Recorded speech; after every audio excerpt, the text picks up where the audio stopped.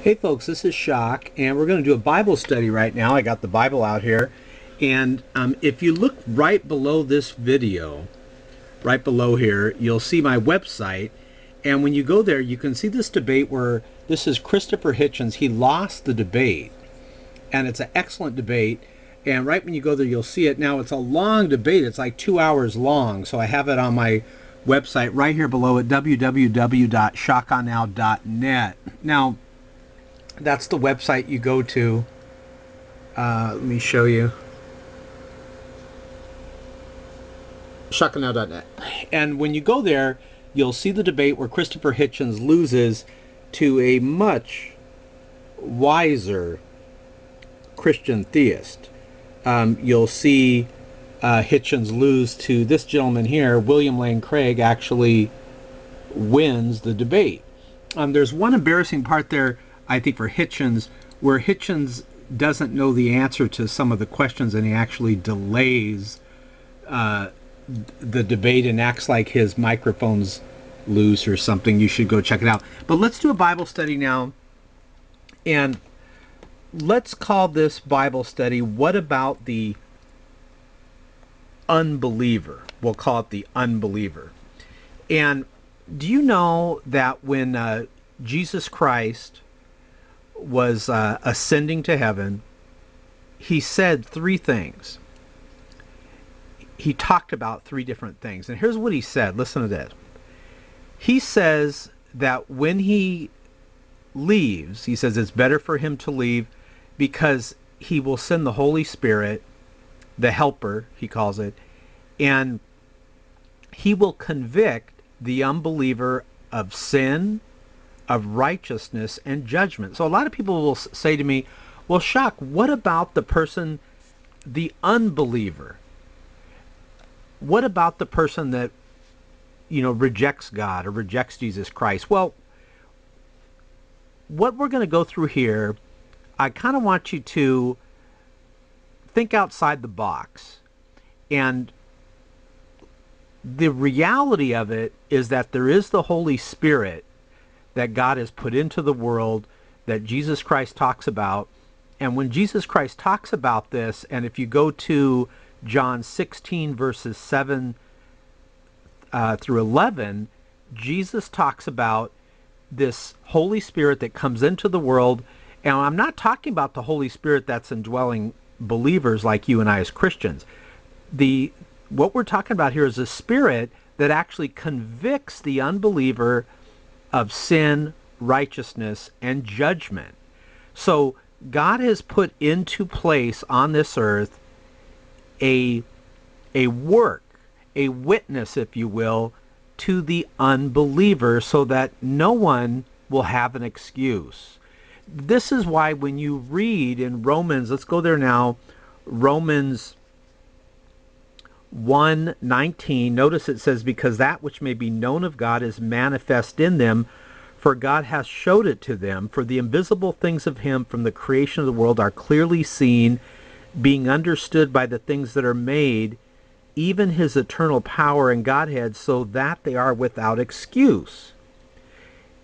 Indeed, Paul says that when they knew God, they glorified him not as God, neither were thankful, but became vain in their imaginations, and their foolish heart was darkened. So you have this Holy Spirit that is witnessing to the unbeliever. The unbeliever is not like a lost lamb that doesn't know, top from bottom or left to right. They have this Holy Spirit that is convicting them, like Jesus said, of sin, of righteousness, and judgment. Now notice, Jesus is describing a ministry of the Holy Spirit that's not towards the believer only, but to the world. And he says specifically, go ahead and read those verses, John 16, verses 7, 11. He says specifically in those verses, he says, because of sin, because they do not believe in me. So he convicts, notice it's a threefold witness. The Spirit is witnessing to the unbeliever. Number one, he convicts the unbeliever of his sin. Number two, he convicts the unbeliever of God's righteousness and his consequence condemnation before this righteous God. So an unbeliever that is convicted can know such truths as such as God exists, or I am guilty before God, or I need God's forgiveness. Now, if it weren't for the work of this Holy Spirit witnessing to the unbelieving world, no one would ever become a Christian. Look at Romans 3, verses 10 and 11. Let's go there now. Okay, look at this. Notice what happens here. It says, as it is written, there is none righteous, no, not one. There is none that understandeth. There is none that understandeth. There is none that seeketh after God. Now, what Paul is basically saying here is that the natural man, left to his own, is hostile to God. He's hostile. So once again, if it weren't for the work of the Holy Spirit, no one would ever become a Christian. Paul says he's already charged that natural man left to himself does not seek God. Look at 1 Corinthians 2, verse 14. The natural man does not receive the things of the Spirit of God, for they are folly to him, and he is not able to understand them because they are spiritually discerned.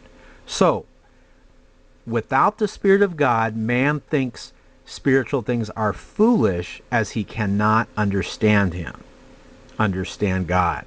Now, if you go to Romans chapter 8 and 7, let's go there now. Well, here's 7.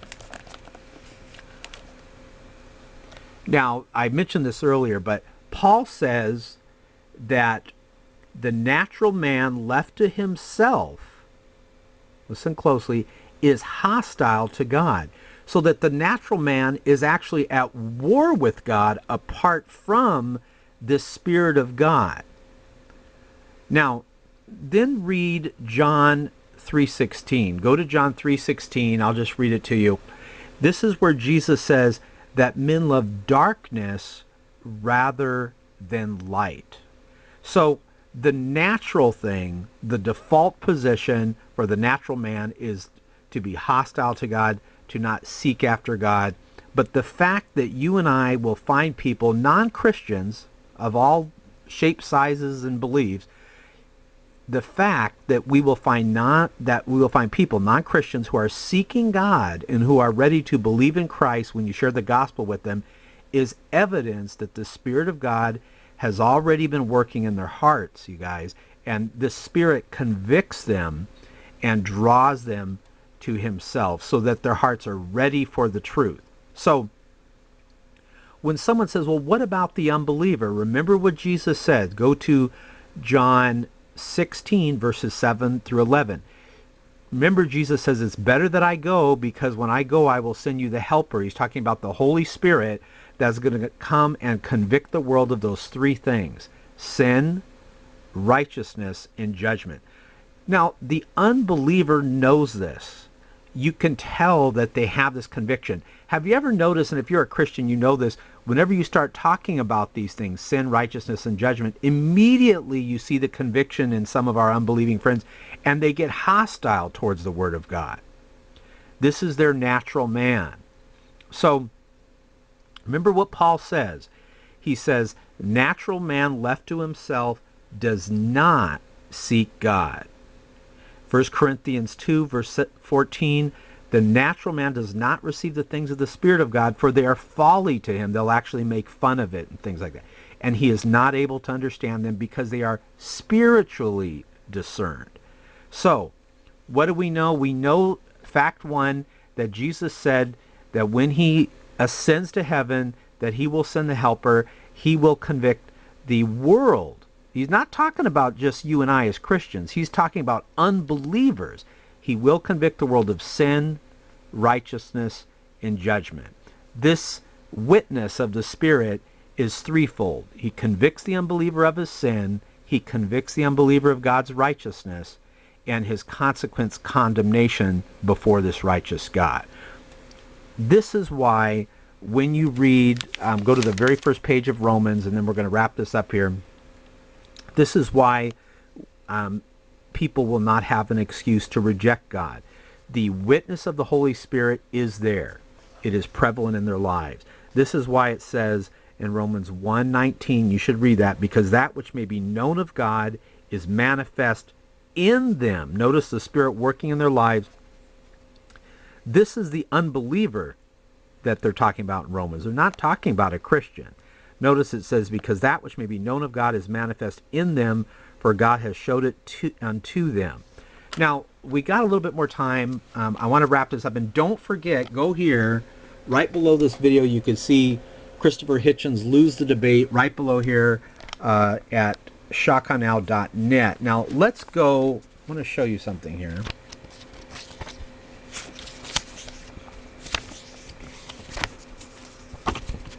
Hold on a second. And by the way, when you go, while I'm going to this page, when you go to shotgunnow.net, don't forget to click at the top. I'll show you in a moment. Well, hold on, I got it. Click up here where it says, you guys are going to love this. Where is it at? Podcast. Oh, yeah. Music and podcast. Now, check this out.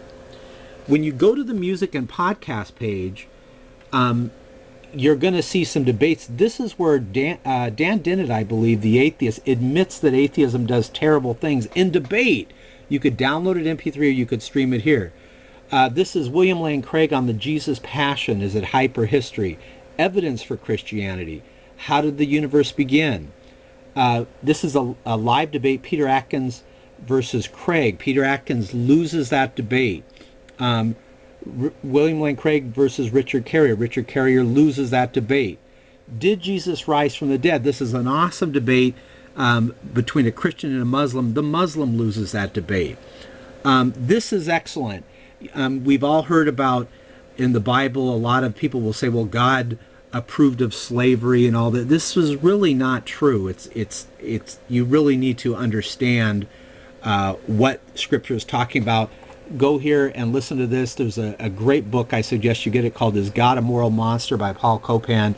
All these are live debates. This one is excellent. Sam Harris loses to William Lane Craig. You know Sam Harris is actually advising atheists not to call themselves atheists. I'm not making this up.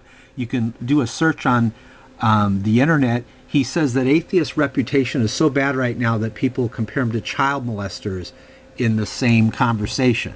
You've got to go ahead and look up that quote by Sam Harris. That's how horrible a reputation atheism has. And thank God I left atheism and I now know truth in Jesus Christ. Now, remember, Jesus said he's going to send the Holy Spirit. He's going to convict the world of sin, righteousness, judgment. Look what Jesus says. He says, for everyone that does evil hates the light, neither cometh to the light, lest his deeds should be reproved. But he that doeth truth comes to the light, that his deeds may be manifest that they are wrought in God. So check out shotgunnow.net right below. Watch the debate where Hitchens loses. And don't forget to look at our podcast page. God bless you guys. This is Shock. I love you. Have a great week. Oh, by the way, I'll see you after May 21st. Don't worry. The world will still be here. Ain't nothing going to happen.